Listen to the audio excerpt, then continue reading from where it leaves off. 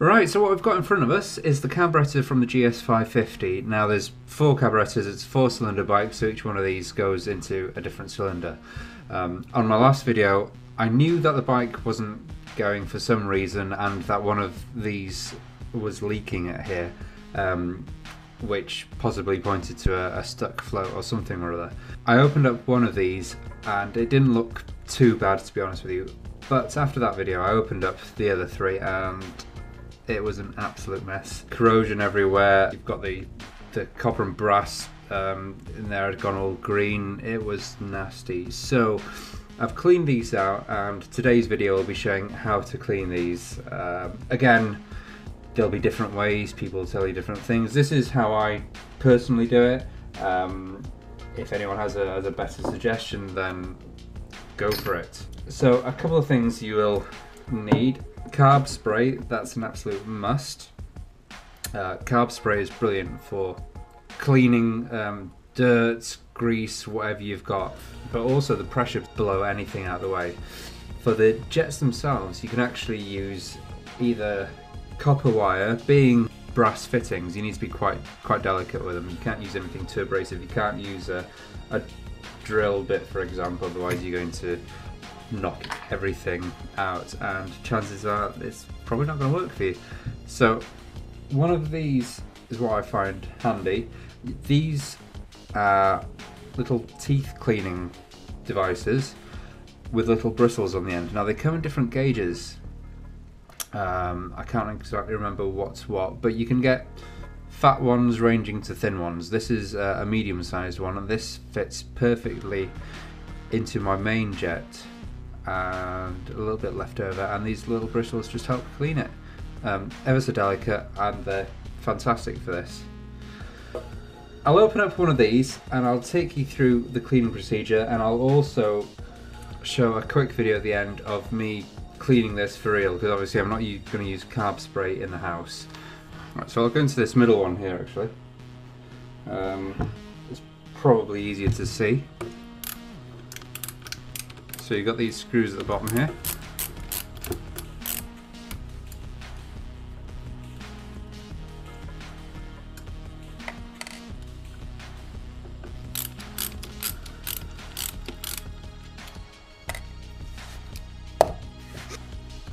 So this bottom bit comes off now. You've got a little brass screw that'll go on there. Now that's to let the fuel out. I've taken that off just so I wanted to drain the system. It's already had fuel in after I've cleaned it. This little pipe here is your overflow, so that goes straight out. There's no valves or holes or anything. That's pretty much a straight through hole. And if your fuel level comes too high, it'll simply empty itself out there. These are your floats. These will pivot, and what you want is a little bouncy action here, a little rebound. Now that shows that little pin inside has a spring in it, and that's perfect. What you don't want is a damp action or a spring that takes ages to come back out. So to remove this, use something long and thin. Insert your jokes here. If you've got nimble fingers, you can pull it out yourself with the finger, or if not, use some pliers. This little pin here holds the float, so as soon as this comes out, the float will come off. Now make sure that you take note of which way the float goes. Now on here, this has got little bracket, so to speak. Now this will just stop the float from actually falling below a certain level. Now make sure that that goes the right way. Last thing you want to do is have it on the wrong way, and then the float won't rise at all. But here you've got a couple of jets. We'll go through the direction of the fuel. That's probably the best way. So the fuel will come in through your pipe up here. Oh, sorry, through this pipe here, and it'll spread evenly that way, and it'll come in through here. So this is a little spring I was telling you about. Now it's very delicate, but make sure that this top bit here, if it's in focus, bounces. That is quite firm, and that's exactly how we need it. You need a little spring in. Now this controls the flow of the fuel, so when the fuel comes up to a certain point, exactly like it would in a toilet system with your ball cock, as soon as your fuel or your water in the toilet comes to a certain level, the float here, which as the name suggests floats on top of the liquid, will push on that. Actually, it'll be the other way around. We'll push on that and then stop the flow of the fuel. We need to make sure that this is absolutely clean. So I've got these here. We need to take them out. I think that's a 10mm.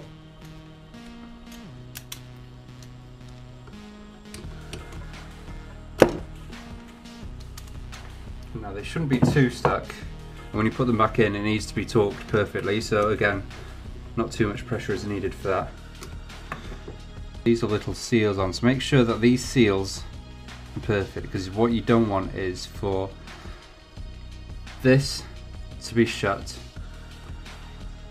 but then this to leak fuel. That's gonna just carburetors leak and all sorts, so make sure about that. And then also what you need to make sure here, when you clean this out, you need to make sure that there's nothing around the edge of this. So again, with your carb spray or with a cotton wool bud, what you tend to do is to clean out the inside of that, or even with one of these, a little brush, just brush it ever so neatly and just make sure it's all clean and neat. But what you want is a hole through that. Put your carb spray in there and spray it all out. Now it's fairly big cavity, your fuel is going to be coming through that, so don't worry too much about tiny spaces. There's nothing tiny in there. This here is your main jet. Now that, from what I remember, is an 8mm.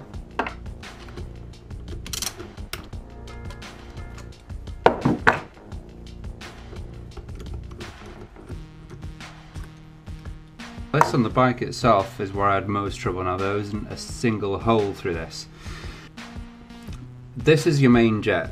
Fuel will only travel through this when you open your throttle. There are other jets and needles and all sorts that'll deliver fuel to your engine when it's idling. But on the bike itself, this was completely jammed. There was nothing going through. For me, for this GS550, this fits perfectly. So after cleaning that with carb spray, blowing it out and poking the dirt out, I could just slip this in and it's not abrasive in the slightest, so it's the perfect tool to use for this. After shining it through the light, you can actually see that there's a hole through it. If you can do the same thing on these side bits as well, you might need a smaller gauge pick, but you might be lucky, you might actually work out that this is the right size. But you need to clean all these and make sure that petrol is sprayed into every direction, and then the petrol then gets delivered, mixed with the air, sucked in, and gets blown into the cylinders themselves. You have this little needle here. This, as you can see, when you move the back, when you move the throttle in and out, this will rise up and down. When this rises up, obviously you're creating a cavity, so more fuel will be drawn in or sucked in.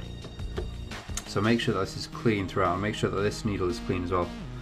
So we can replace this.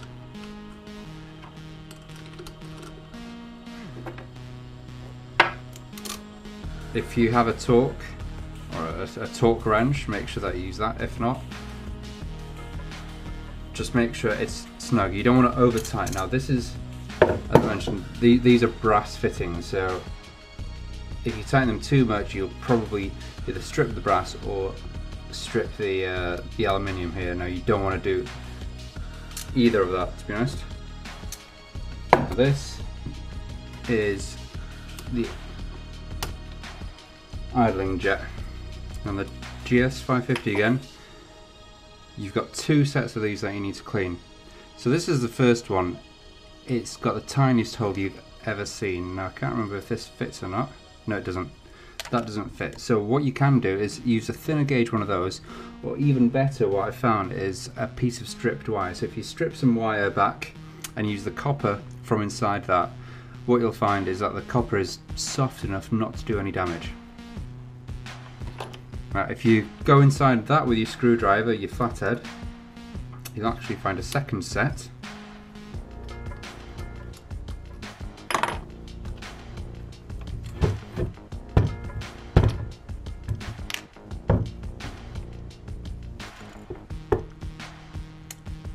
this needs to be clean.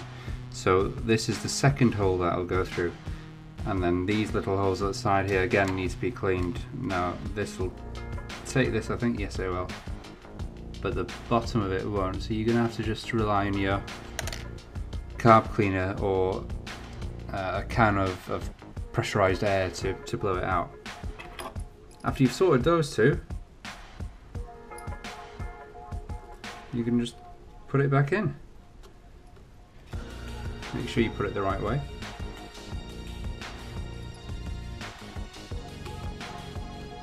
And use the proper size screwdriver to just tighten it. Here comes the idling flow. So as you can see, these, the bottom of these carburetors have holes in which lead to these screws here. Now this is what controls the flow of your fuel to the carburetor. So when the bike is running, you need to use your carburetor pressure gauges or synchronize gauges to make sure that all these are synchronizing and obviously running properly. But if this is too low, and what you'll find is that your bike won't run. So, smell of petrol. So that means that petrol is obviously going into there. What you'll find inside these is you've got a spring and you've got this needle here. Make sure this is clean, and also make sure that this rubber seal here is in good condition. If there's any cracking or if it's decayed or perished, make sure you replace that. But this is the workings of your bike. This is basically what will help your bike run and start and idle. So as you screw this in and out, what you'll find with this tight thread here is that this will either speed up your engine or slow it down, but these need to be accurate. So then, as I mentioned, you need to use a synchronizer. Now as I've changed the air filter system from standard air filter box that the GS550 has to individual pods, this is all going to have to be reset and synchronized. So that'll probably come in the next couple of weeks after I've managed to recharge my battery, which is a different story. Use your 10mm.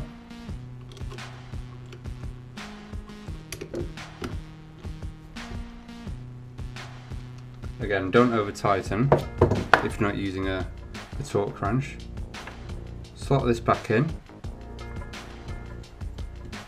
Now remember the angle of this little angled tab here. Make sure that goes in the same way. Slot your pin back in and put this back on. Now make sure your gasket obviously seals. If you find that your gasket doesn't seal, you'll need to buy a new one, but this one's fine for this. I've tested it, it seals, it's fine. So this will go back on and your screws go back in. One last jet that you do need to check, and this one is up here. Now again, like the bottom one, this one has a spring inside. But what you'll find is that this controls your air. What you'll see at the top here is you have these little holes here. They deliver petrol or air. When your bike is idling, then this will be completely shut, and then the only form of fuel and air that you'll get are through these holes here. And as soon as you open the throttle, then everything inside opens and you get a lot more fuel delivered into your engine along with air, and your revs go up. So that's basic anatomy of a carburetor and how to clean it. Now you can delve into the top here if you want. I'm not going to show that in this video. This is just a whole load of workings, but there's no jets or fuel or anything going in there. This is purely the smooth mechanism that makes this go up and down. So if you're happy with that, don't touch it.